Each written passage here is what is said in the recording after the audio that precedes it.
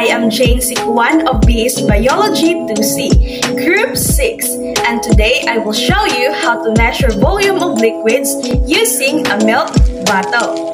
Volume of liquids is most commonly measured with graduated cylinder, although beakers, burettes, and pilettes are also used. Each of the instruments is marked with lines and all lines are called scale. To measure a liquid with a graduated cylinder, assume that I am using a graduated cylinder. Put the cylinder on a flat surface first, then pour the liquid inside.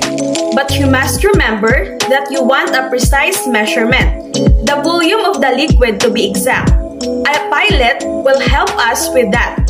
But there's something important you must look at.